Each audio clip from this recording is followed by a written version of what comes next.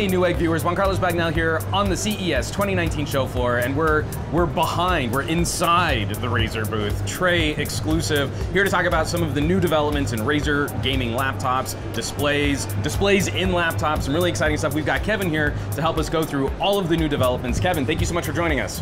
Thank you. Pleasure to have you guys out here to take a look at the new stuff we're launching at CES. One of the most exciting things, obviously, the Blade 15 is getting GeForce RTX graphics. We're expanding the range of the graphics we're supporting. We're doing the 2060 full power, 2070 Max Q, 2080 Max Q, all of that goodness getting in the Razer Blade 15 coming at the end of the month. Now, what I thought was interesting is that you're still positioning the 10 series cards and just changing price tiers to sort of fit different gamers' needs. Yeah, so the base model that we launched last October really was out there to allow people to get into the Blade 15 chassis at a lower starting price point, offer a slightly different configuration with dual storage, Ethernet connectivity, and so that'll still be a current product in market at $15.99. And then if you want to step it up a notch, a big notch up to the RTX graphics, you get into the new advanced model. We made some other changes to that advanced model. We added a new webcam, for example. It's an IR HD webcam setup, so you can do the Windows Hello face logins. Very nice. That's always convenient and secure. We tweaked the keyboard a little bit, so you that are familiar with Razer out there know our per key lighting was lacking the secondary function light. We fixed that now on the QWERTY layout, so you'll get all the key markings lit up for that keyboard layout, so that's big things.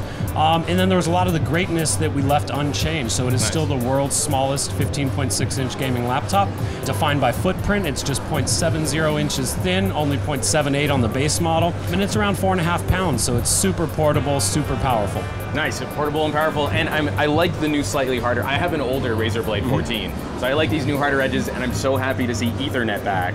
Yeah, the base model has that. It's great. We've got great Wi-Fi on both models as well. But sometimes you need a cable. Yeah, sometimes you got to have that cable. Great connectivity around this as well. 3 USB 3.1s, HDMI 2.0, mini DisplayPort 1.4, USB-C with Thunderbolt 3. You can do out to 3 external monitors and have the internal monitor still cranking. So lots of connectivity, and for those that like to get in and upgrade this thing, it's ready for it. We've increased the maximum RAM capacity to 64 gigs. Nice. It supports Intel XMP memory if you want to install chips that are compatible with that. And of course, the SSD can go up to 2 terabytes if you'd like to. I can't tell you how many people we've been talking to who are excited about being able to get into the RAM again. Yeah, so it's great. It's a couple T5 screws on the back. The whole panel lifts off, really accessible. Beautiful. One thing I didn't mention already was the displays that we're going to ship. Coming out end of January, the 144 Hertz Full HD IPS panel, as well as a 4K IPS touch display. Soon after that, I don't have exact timing, but we're showing off here at the show, 4K OLED. It's beautiful, inky blacks, rich colors, and then the smoothest gaming monitor I've seen on a laptop, a 240 Hertz Full HD. Nice. It's remarkable stuff. Coming soon, can't say exactly when, but start getting excited. I maybe got to see that OLED in action that unfortunately you guys are just going to have to wait a little bit longer until it's for real.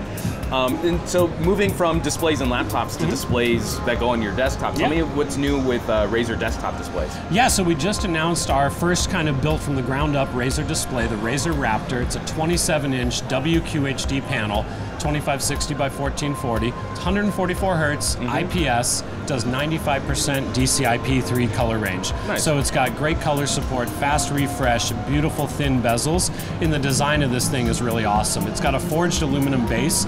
You can tilt it back 90 degrees to get easy access to the cables. Very and nice. we include all the cables with it, and they work with the built-in cable management system on the backside.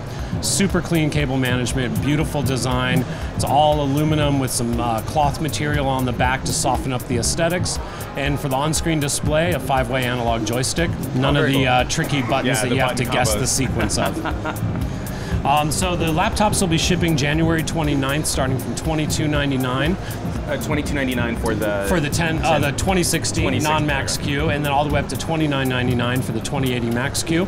The Razer Raptor will ship in Q2, $699 for AMD FreeSync version. We're working closely with NVIDIA on getting a G-Sync version, and then as you guys heard Sunday night on NVIDIA's keynote, Adaptive Sync is coming. This is one of those monitors. So by the time this ships, it might already be qualified for that. If it's not, you can always turn it on manually in the control panel once they drop that driver this month. Nice, excellent. So some exciting news coming from Razer. We're going to be here all around the show floor, so definitely stay tuned to the Newegg YouTube channel. Give them a follow, all of the Newegg socials, because there's so much more coming from CES 2019, and you guys aren't going to want to miss it. Don't miss it. So thanks so much for watching, sharing, subscribing, and we will catch you all on the next video.